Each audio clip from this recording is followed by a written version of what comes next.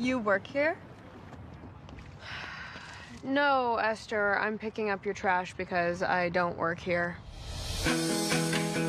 Dad, don't forget you have a dermatologist appointment today. Also, can you deposit Mom's disability check?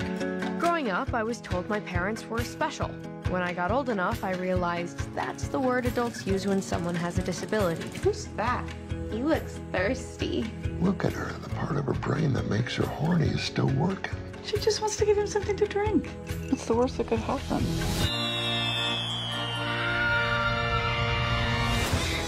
I don't think they can take care of a child. What choice do we have? My mother named me after her favorite cartoon character. Hi, Bambi. Now you know what B is short for. But hey, at least we were happy.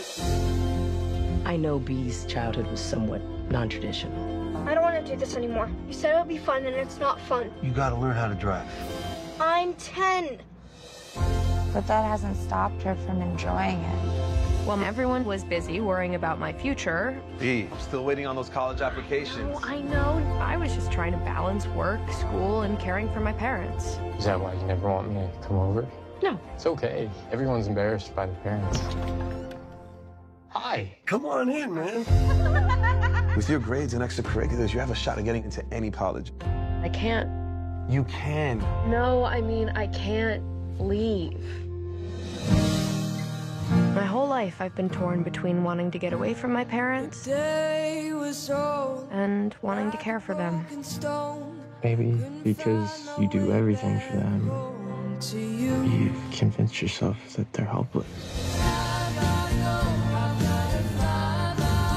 You spent a very long time worrying about other people. I think it's time to focus on you for a while. We are a family. But one of these days you're gonna move out, get married. That's what kids are supposed to do. A whole new world with an unknown future. Shoot for the stars, you'll hit the roof. It's kind of a messed up saying.